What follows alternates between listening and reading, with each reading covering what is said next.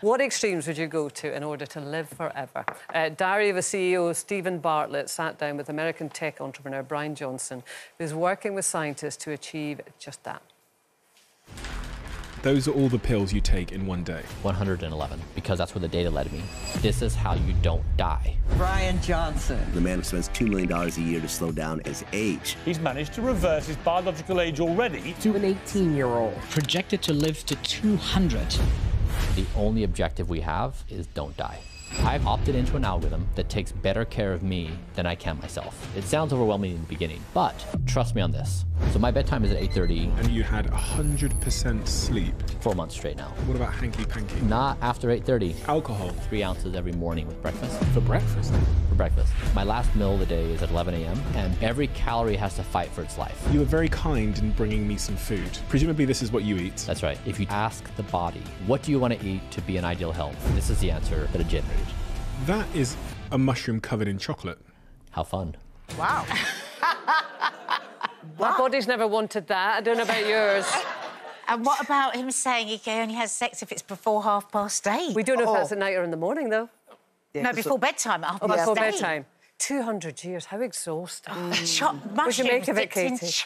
Well, I mean, that's the thing. I mean, I don't aspire to live to 200, definitely not. But I suppose what he's saying is if you are going to live long, make sure it's being really healthy. And I think a lot of us fear living long, but the last few years being maybe painful or uncomfortable. I think for me, I would go for quality of life because he's got kids, this guy. I'm assuming he's divorced.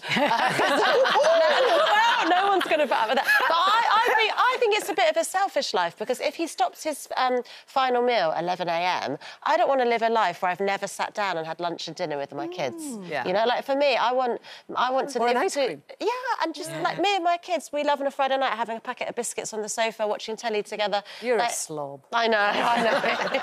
But I'm a happy slob. You know, and my kids are happy. So I think it's about the quality of life. And the only trouble with this kind of lifestyle where you research everything and you look into it all, it can go on to health anxiety, where then, like, psychologically... got. But you've got super healthy recently. I mean, you're really on it. Oh, yeah. But I'm paying the price for all my idiotic behaviour. But before I had children, you know what I was like. I know what So I do have health anxiety because, in a way, I kind of think I deserve it because of how terrible I was. So, yeah, I mean, I do everything. I do the fasting, I do gut health, I do yoga, I do weight training. You look incredible. You do. But then every so often we go out to dinner and have a load of lychee martinis. But I'm only ever a hair's breadth away from going back. But that's two a good before balance. the starter came, which I thought was very impressive. No, you know what? I think, that was very extreme. I can't wait to watch it, if I'm honest with you.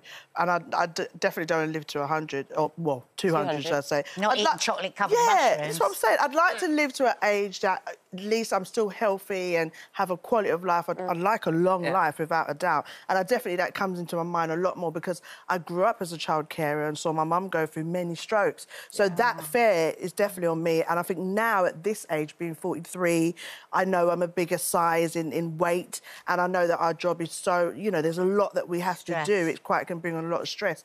I'm being much more conscious now of finding ways to get healthier, being much more conscious of what I'm eating. Would you like a chocolate-covered mushroom? Yes, it's Friday. No, Friday. So go I on, think it's... Go on. Oh, These look a bit rude. But the other thing, like he said, wasn't it, which is for optimal health, this is what you eat. Why? But then you'll read something else and it will say something else for optimal. I know. Ladies, are we really going to do this? Oh, my God. Absolutely. Apparently, this man eats 70 pounds of vegetables a month. He's going to need Beyoncé's flying toilet seat, I think. I'm sorry. Oh, my God, that is so good. I actually like it. Really? You were so disparaging this morning. Is nice. Like milk tray. That's it. Here we go. That is so good. Honestly, I was 100%. I'm going to hate that. I love that. I'll have that as a snack. There's lots here. Do you want some more? I'm fine, thank you. Thank you very much.